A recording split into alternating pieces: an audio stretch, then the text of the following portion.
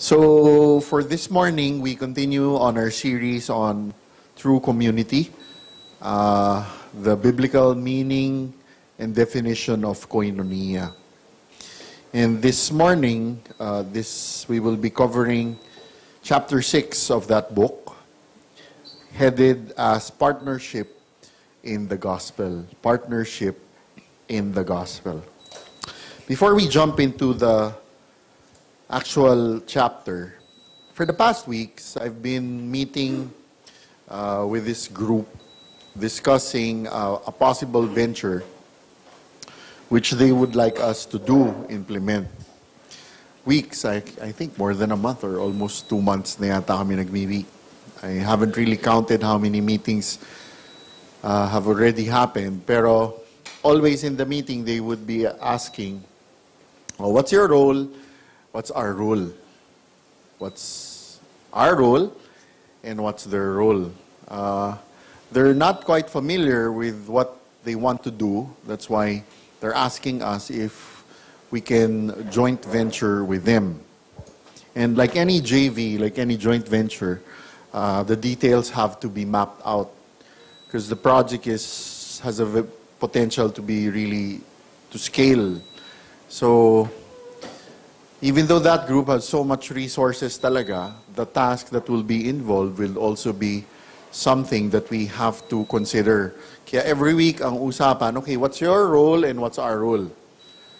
Hindi nga pinag-uusapan how much is needed. So, but again, since it's also directly and indirectly connected to ministry, we've been discussing and we've been praying where to move. So, kasi next week na yung isang pinakamatinding meeting. And why such an introduction? Actually, that's very much what we will cover this morning. Partnership in the gospel. Partnership in the gospel. And most of the passages, and I think the chunk of passages will be coming from the book of Philippians. And in Philippians 1, verse 3 to 5, I would request you please open your own Bibles. I didn't make a PowerPoint anymore since we'll be covering or jumping from just a few verses from Philippians. In Philippians 1, 3 up to 5, in the NAS, it is written, I thank my God in all my remembrance of you, always offering prayer with joy in my every prayer for you all, in view of your partnership in the gospel from the first day until now. From this Philippians passage, we would see that the Apostle Paul was writing to the Philippian believers. And specifically in this part of this letter, we would find the Apostle Paul thanking the believers at Philippi. And we say this all because of what the Apostle Paul said. What he wrote, ano yung sinabi niya, I thank my God. The question we might ask, what was it the Apostle Paul was thanking God Almighty for that the Philippian church did for the Apostle Paul? What was it the Apostle Paul was thanking God Almighty for? Actually, maraming pinagpapasalamat si Apostle Paul dun sa mga Philippian believers. But can I direct you to one of the important things? If you would notice in the verse, we would find that this was very much what the Apostle Paul was always thanking God for. I thank my God in all my remembrance of you, always offering prayer with joy in my every prayer for you all. The Apostle Paul was thanking God for the Philippian church, for their partnership with him in the gospel from the first day until now. So what was it? Go to Philippians 4,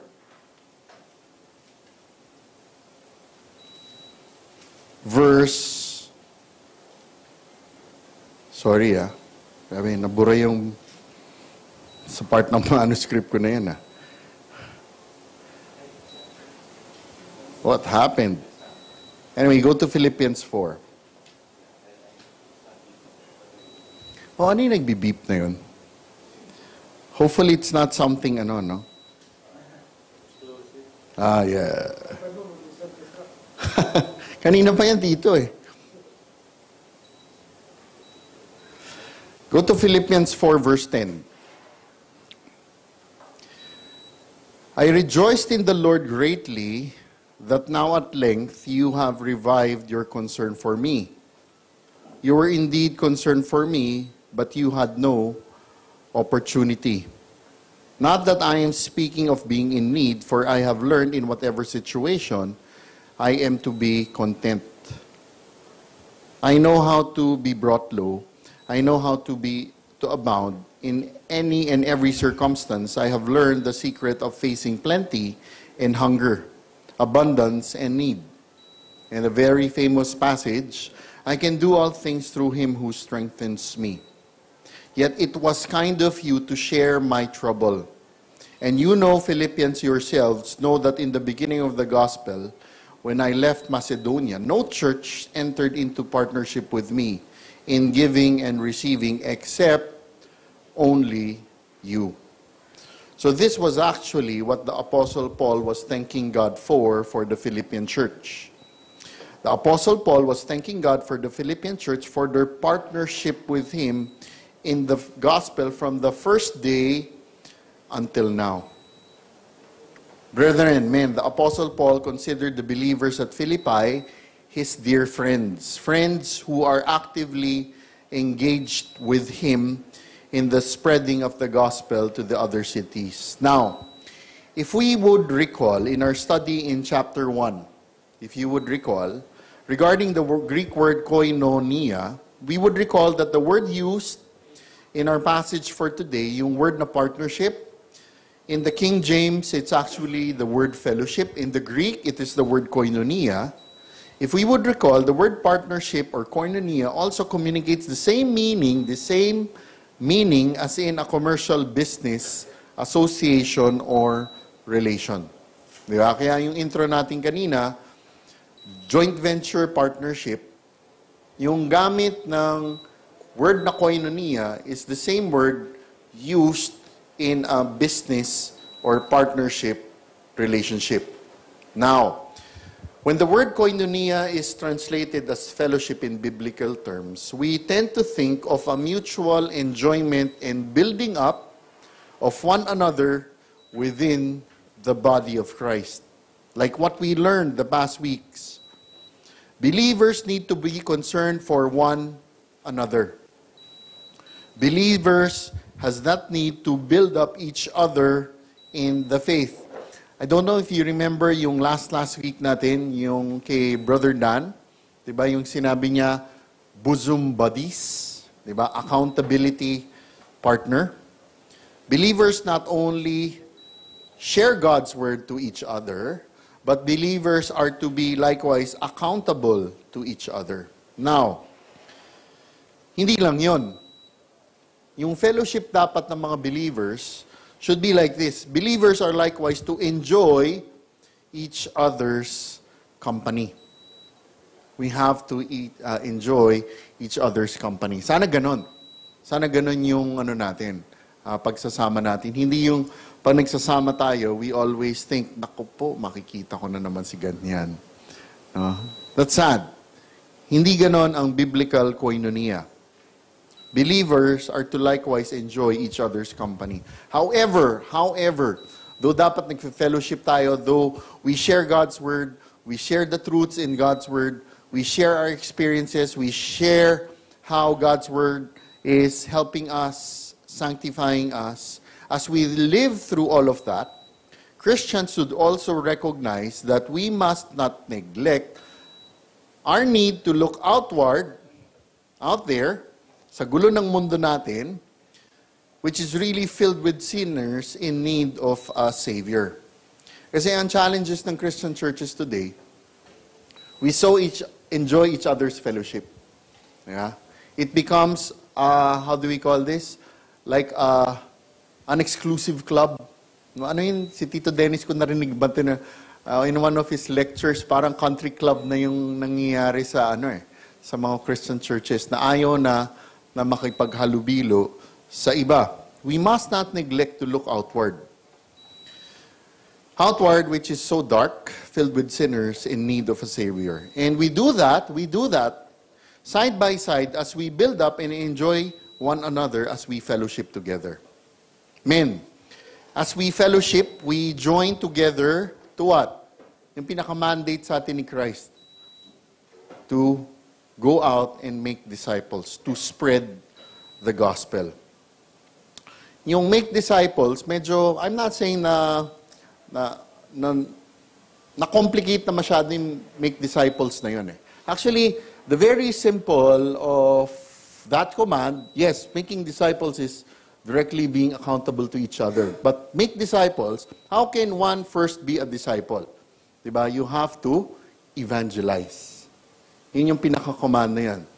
Make disciples. We have to go out and evangelize.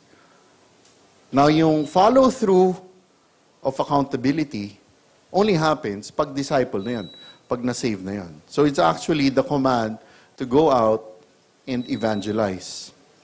And men, as we fellowship, as we join together to spread the gospel, we are in partnership in this task and in this goal.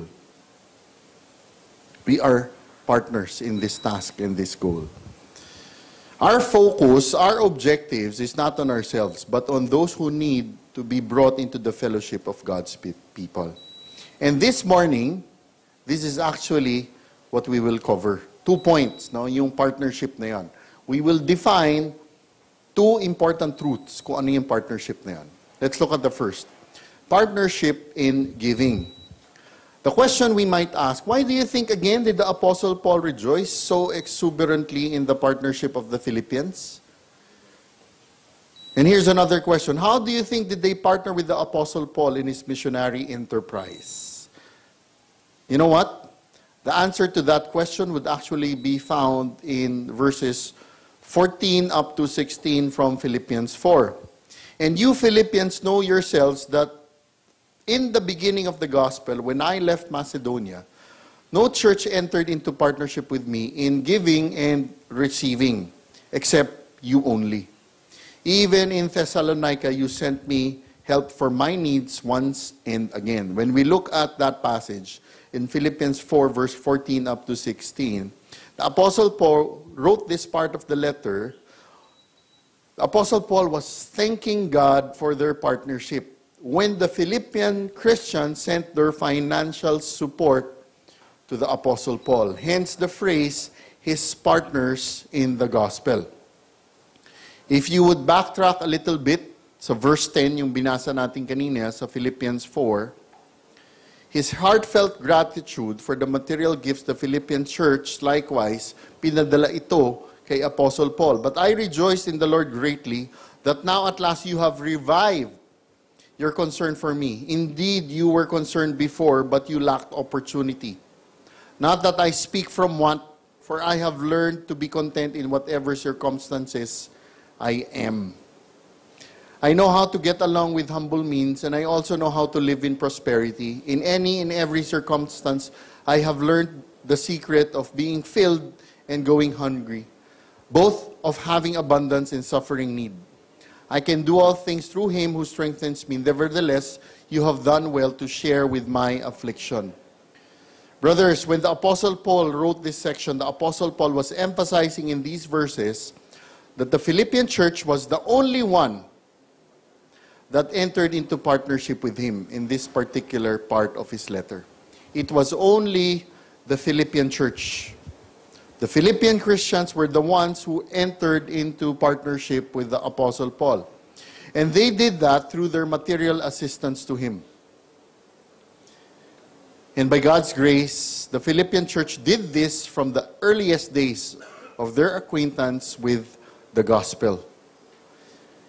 It seems that the Philippians had apparently been taught that koinonia within the Christian community involved what? A working relationship. It's a partnership.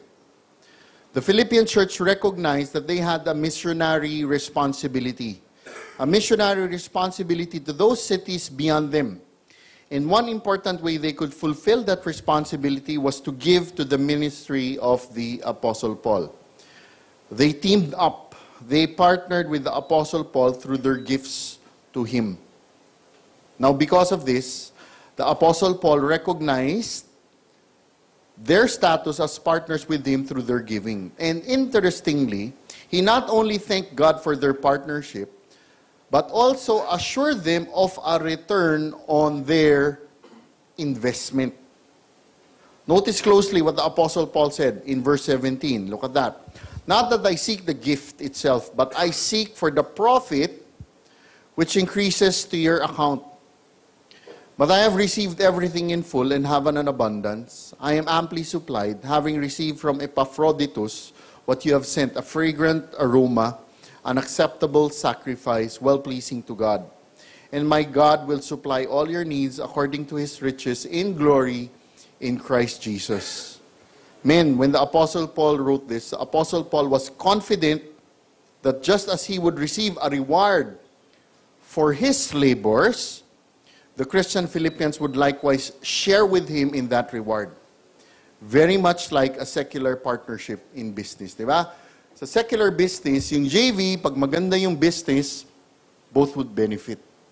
The same thing as we partner with those who work in spreading the gospel. Now, you might ask, ano kaya yung benefit na yan? No, we're not teaching a prosperity gospel that God would abundantly supply you when you support. If it is God's will, praise God. But material benefits is not the only way how God would bless those who forward the gospel. Side note, nakita niyo yung kay Benny Hinn? Ewan ko kung totoo yun. Have you seen that? Have you seen that? Parang nire-recant na ni Benny Hinn yung prosperity theology niya. Pero sumagot na si Justin Peters. Sabi ni Justin Peters, in not so many words, we have to see kung talagang repentant siya. Kung talagang repentant siya. But anyway, in this part of the context of the passage, no, yung context nito, so partners ni Apostle Paul, yung Philippian church. And grabe, no? Ang daming pinuntahan na ni Apostle Paul. And talagang pinasalamatan niya si God Almighty specifically for how the Philippian church supported him from the very start. From the very start. Nagkaroon ng onting puwang, pero nag-resume. And sa dami ng churches who would have supported the Apostle Paul, itong Philippian church ang talagang umangat sa mga tumutulong sa kanya. Hence, the Apostle Paul was really thanking God for the Philippian church. Not because of what they gave. Actually, he was thanking God of the very act na ginawa nila. Kasi nakikita niya, maybe in that part, how the Philippian church was really maturing spiritually. How are we with this? How are we with this? Truly, the gospel, kailangan lahat tayo involved. We are indeed partners in the gospel. Every Christian today has the same privilege with the believers at Philippi of being a partner in spreading the gospel. Each of us has the opportunity to participate in ministries far beyond our own endeavors. In our city, outside our city, and even, if it is the will of God, outside our country. Tatanungin natin, how can this happen dun sa mga Philippian church dati, di ba? If you would really look into it, no, hindi as sophisticated ngayon. Dati, when you would send the support, talagang literally, dinadala yung support na yon. Traveling ngayon, kahapon, I was so amazed already with the app of GCash. Familiar kayo doon? Na-shock talaga ako sa GCash. No? Really? Pwede, bangko na rin pala siya, no? It's a bank. Yung ING, you can clear checks digitally. So, now, helping ministries, hindi na ganun kahirap eh. So fast, di ba? When I talk to a certain pastor in Iloilo, te-text lang siya, sige pastor, ganito, pray lang, and then later pag pastor, ito na, nandun na. Kuha mo? Ganun, ang bilis eh. Ito, sa context itong kay Apostle Paul, this literally takes what? Weeks? Or maybe even a month or more than a month? Again, we Christians, we believers today have this privilege of being part of this ministry. Man, how are we with this? How are we with this? And you know what? It is not just a privilege, but it is actually a responsibility for us Christians.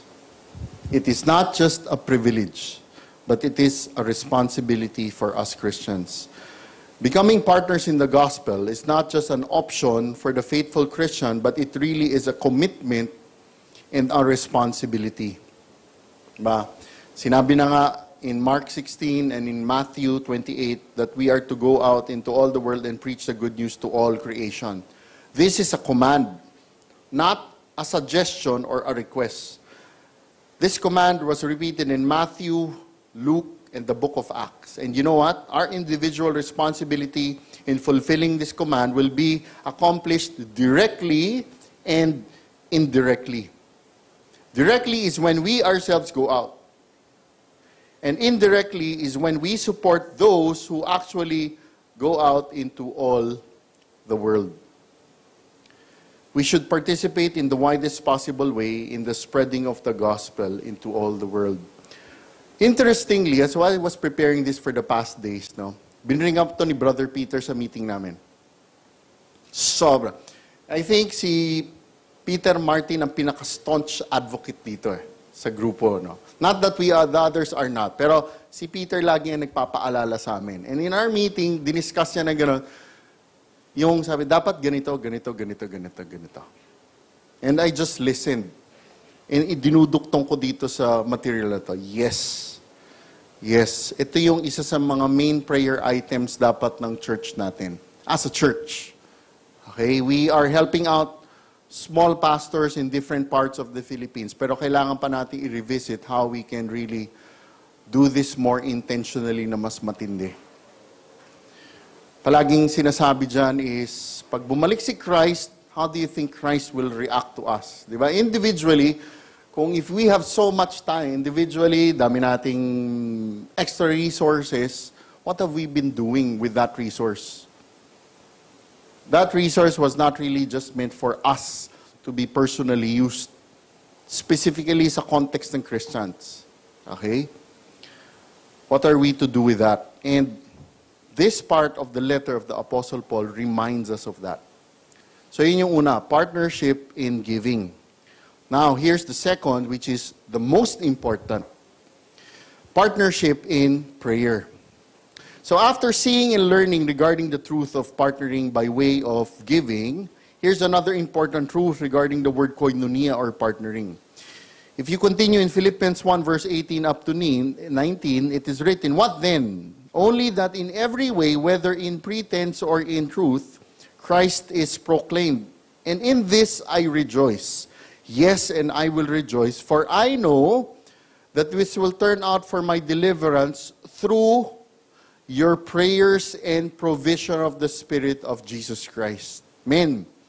Here's the second significant way in which we can enter into partnership in the gospel. And what truth do we learn from this verse? We learn that we can partner in spreading the gospel by regular and meaningful prayer for those who are taking the gospel message. Regular and meaningful prayer. Again, the Philippine believers was really a beautiful example to this command. They not only partnered by giving, but they also partnered by praying. Just as the Apostle Paul expected results from their giving, the Apostle Paul likewise expected results from their prayers.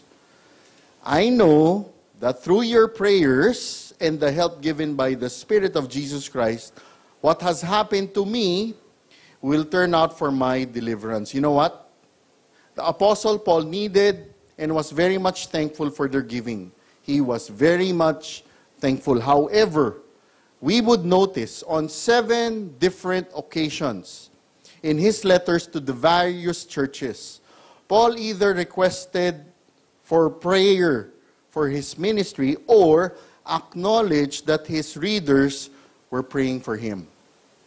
Pag tiningnan mo yung mga epistles niya, palaging ito yung isang hinihingi niya.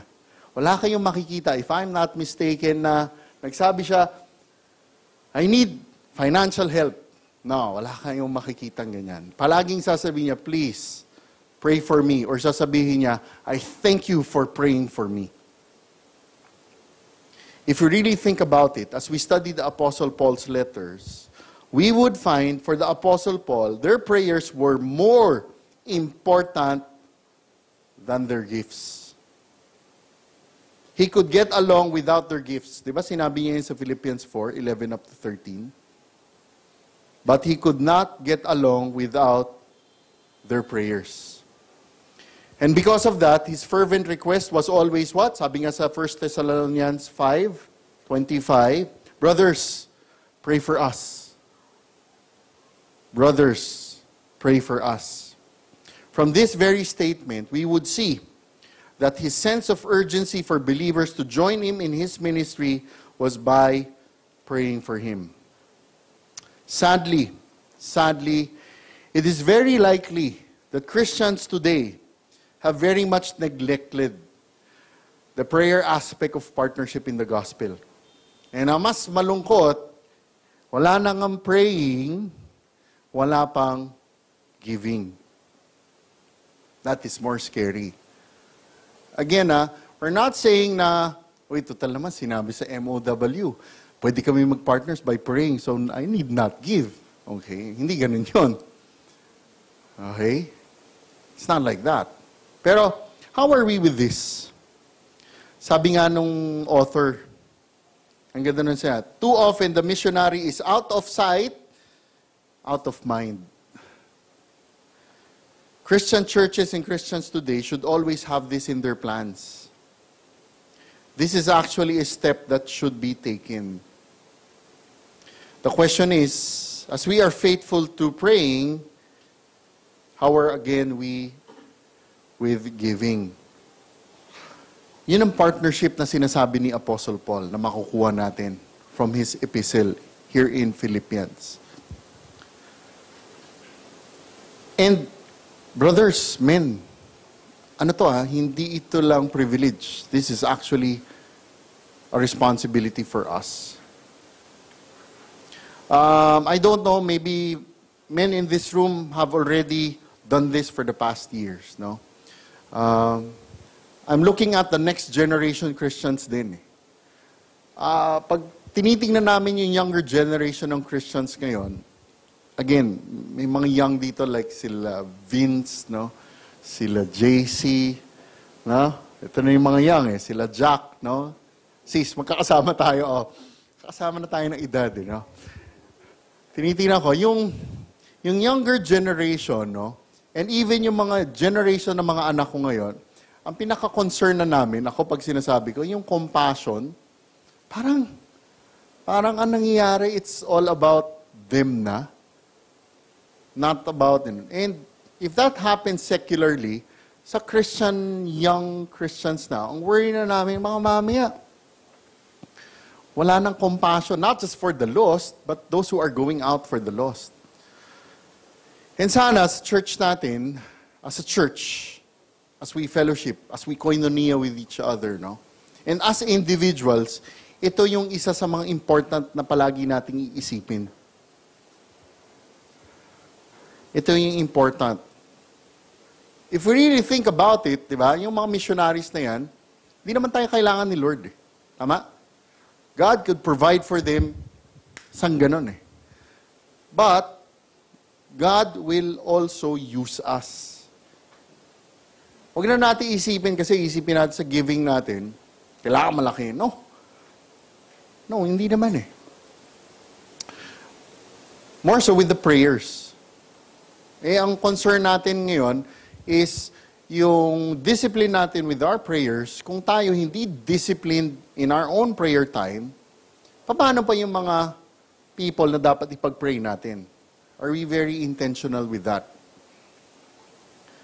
If we are to be partners in the gospel, we must commit ourselves to pray for them.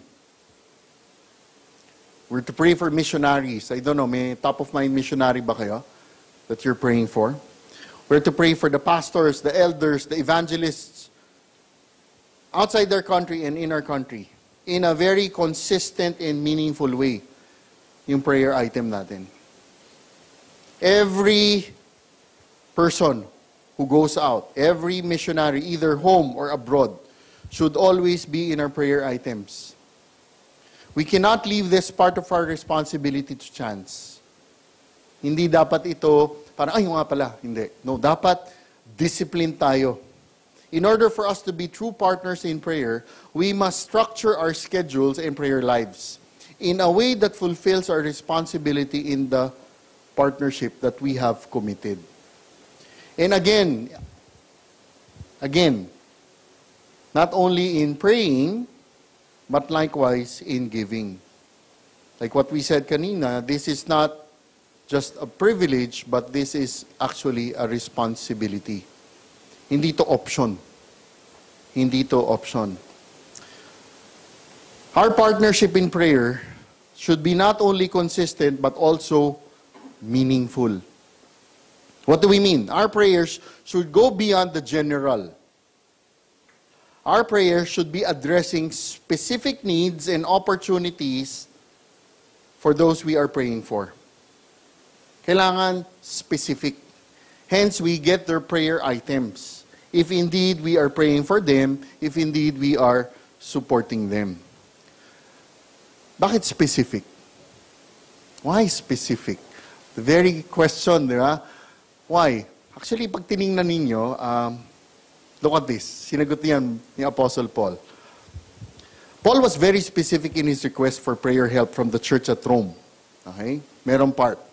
I urge you, brothers, ito sa Romans 15, 30 up to 31. I urge you, brothers, by our Lord Jesus Christ and by the love of the Spirit, to join me in my struggle by praying to God for me. Pray that I may be rescued from the unbelievers in Judea, and that my service in Jerusalem may be acceptable to the saints there. Very specific. Kasi pag iniisip natin to, this is a real thing for the Apostle Paul nung nangyayari ito. Rescued from the unbelievers in Judea. Ano ibig sabihin nun? Literally, papatayin kasi siya. That's how urgent the prayer request was. Pero ang tindi, no, yung prayer request na to, tandaan nyo, dinala pa to sulat na to, ha. Sa atin pwede, di ba? Viber mo. Hindi na nga text ngayon, di ba? Boom, nandun na kagad eh. Why specific? The Apostle Paul requested for prayers for his own personal protection. Specific, bakit? When God answers specifically dun sa prayer item mo, aren't you just in awe and amazed of how God really answers prayers? Nakuha natin yun. Pag specific prayer item, kasi pag general yung prayer item, you could just brush it off eh. You could just brush it off. Pero pag specific, and then ang pagsagot, very specific din, magda-drop lang yung jaw natin. How could that have happened? How could God have answered that amazing prayer item? And I've heard stories about this sa mga missionary friends ko. That they specifically pray. They don't ask God, they just pray. And amazingly, God just answers that prayer. Pag specific yung prayer item, specific yung answer, hindi mo pwede sabihin chance, luck, or coincidence eh. Men, the Apostle Paul requested for specific prayer items. Success in specific ministries, he actually requested this sa mga Thessalonian Christians. Pray for us that the message of the Lord may spread rapidly. Pray that we may be delivered from wicked and evil men. Kasi yung context nito, nung hinihingi yung prayer item, as in talaga literally papatayin na siya. He was to be killed. And what happened? By God's grace, God answered that prayer. Paul requested prayer items like boldness in sharing Christ, for the right words to speak, for open doors to proclaim the gospel, for the rapid spread of the gospel. You would find that in Ephesians 6. You would see that in Colossians 4. You would see that in 2 Thessalonians 3. Today, those who are out there spreading the gospel have the same ministry needs as the Apostle Paul. They also need boldness in sharing Christ, wisdom for the best way to do it, and for open doors, so that they would see all these opportunities. And one of the most critical needs, however, in what? Ministry is what? Ano yung sinabi ni Christ sa Matthew 9? Ano yung pinakamatinding prayer item? Pray that God would send out workers in the field. Are we praying for that?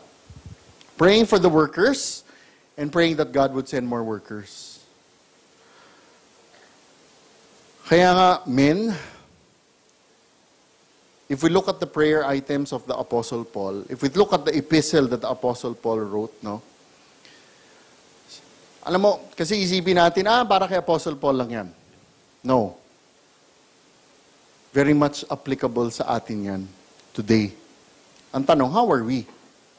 Ang danger natin, di ba? Maka masyado na tayong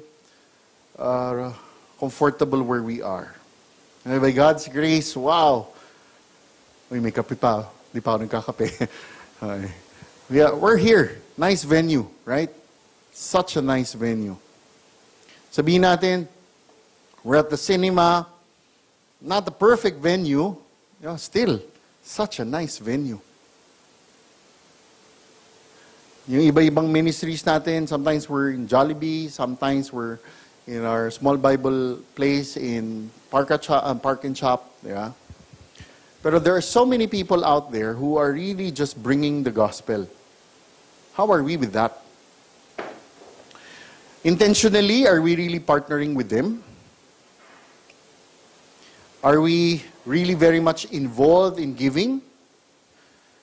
And the more important question na para kay Paul, sobrang importante is what? Yung praying. Sa prayer item ba natin, naka-structure yun na nandoon? Like, you ask, sis, bro, kamusta ka na dyan? Ano yung mga prayer items mo? What happened to you last week? Parang, I have a friend pastor in Iloilo, Haro, no? Prayer item niya is, binabaha yung church niya. So, nakakita sila ngayon ng isang venue. Akala ko yung venue, ipapakita niya, pindala niya sa akin. Sabi ko, kanto na gano'n. Tapos, puro punot damuhan pa eh. Sabi ko, shucks, venue. Paano magiging venue yan? Dok, pinagpipray namin na ma-flatten lang namin, tapos yung mga church members, tatayuan ito ng structure na ganito. O sige. Tapos ako pa yung nagre-reklamo sa sarili ko, bakit ganito yung, wala pa kaming venue. Pero siya talagang, literally. Tapos meron naman dito sa, although to Coron, diba? Pag inisip mo, Coron, ganda eh, no? Pero there's this pastor na sobrang flourishing din yung church niya. Nagkakaproblema lang siya dun sa organization that he is with. No? 1 or 2 months, meron na sila nakitang lupa, na by God's grace, almost a year na namin pinagpipray na paano na yung venue nyo, kasi nga, yung venue nila, tabi ng dagat. Sa Coron, ang dagat doon, since, beachside siya, pagka high tide, alam mo na pwedeng mangyari. Yeah? Binigyan na sila ni God ng lupa. Nabili nila through their giving, ngayon, literally yung congregation, sila na yung mga nagko-construct. And mga 5 years ago, hindi ko ma-imagine na itong pastor na to aabot sa ganon. Kasi nung una namin silang pinuntahan, nung nag-train kami doon, nila Pastor EJ, parang, shucks, saan kaya papunta itong ministry na to? And ngayon, grabe, flourishing church. I'm not saying by the hundreds, I think ang regular attendees nila, mga 70, baka 60 or even 80. Pero ngayon, grabe, as in, so amazed. So amazed. Giving and also praying. I think, mas naging important is yung praying. But not neglecting the giving. Kaya nga, us, brothers, di ba? We are in chapter 6 of True Biblical Community. Ito yung dinidiscuss natin, partnerships. Partnerships. Pag-pray natin yung church natin, GFC. kung saan tayo papunta rito kasi medyo marami tayong nililinis na detalye pa sa venue natin, ano? Kung bigyan tayo ni God ng venue, na-excite kami lahat eh. Sabi, shucks, dami na natin pwedeng gawin. Sana matuloy talaga. Si Tito Dennis, siya ang ginagamit ni God ngayon kung sa pag-negotiate niyan eh. No, pag-pray nyo rin siya kasi magme-message siya tomorrow. That's why, brothers, men, in our breakout groups, ang isang dun sa book nga, nagbigay ng mga discussion questions eh. For our own discussions, siguro ang tatanungin natin, how are we with this truth? Partnerships. Top of mind ba talaga sa atin to? Or hindi siya priority? Kasi baka mamaya, yung koinonia natin, sobrang na tayong happy lang sa isa't isa eh. No? Pero we have to look outside. We have to go beyond ourselves. So for our discussion groups, siguro it's more of an evaluation, personal evaluation and discussion. No? How are we with this particular truth of koinonia that we partner with those who are working in spreading the gospel? Sige, let's pray. Father, again, we come before you. Truly, we praise you for you're so gracious, you're so faithful despite us being at times unfaithful. Thank you so much, Lord, for your grace. Thank you for your mercy. We pray, O Lord, that as we continue with our discussions, as we just open it up for a few Q&A, we pray, O Lord, that our discussions would truly honor you, would truly glorify you. Again, guide us and teach us on how to go about this truth of partnership. This we pray in Jesus' mighty name. Amen.